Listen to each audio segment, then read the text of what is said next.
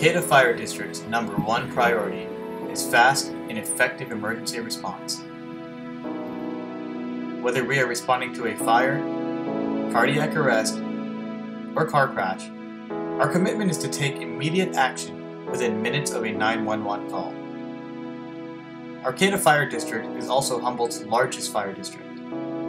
Our firefighters serve nearly 37,000 residents in an area of over 62 square miles. In 2014, firefighters working out of the district's 3 stations responded to 2,600 incidents. Arcata Fire District stations are interdependent, with engine companies moving in place of other engines as incidents occur. Some incidents are handled by one crew, while others, like a structure fire, need units from all 3 stations. Additionally, while one unit is on a call, other units move to ensure that our community is covered. The district staffing alignment has been primarily one career firefighter on an engine from 1960 to 2005.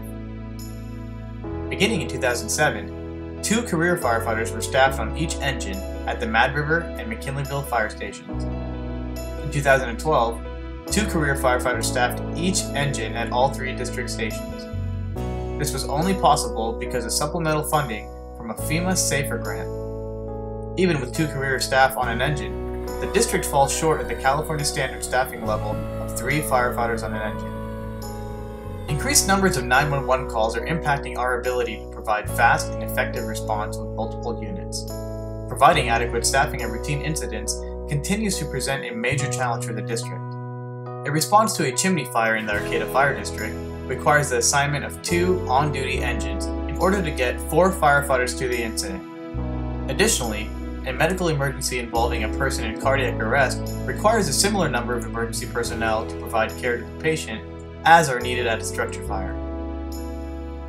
At a recent incident in Arcata in which a person suffered cardiac arrest, the first due engine requested the Mad River Engine Company for additional personnel with a long on-scene time. This prompted the McKinleyville engine to protect all 62 square miles of the district with only 2 firefighters. There are also services that the district has had to step away from because our staffing levels do not allow us to train, maintain competency, and respond at a level that is required for safe and proficient participation. These include urban search and rescue and confined space rescue. The Arcata Fire District funding rate, based on a single-family home, is currently a total of $108 per year. This includes $20 from the 1997 special tax and $88 from the 2006 benefit assessment. This November, the district will place a special tax ordinance on the ballot for approval by the voters.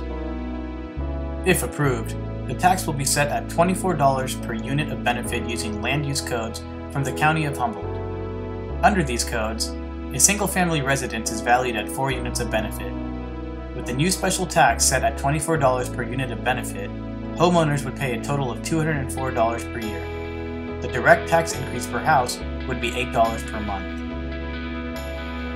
The revenue from the measure would be used to hire additional personnel in order to provide 3 career employees on duty at all 3 stations, as well as the on-duty supervision for each platoon.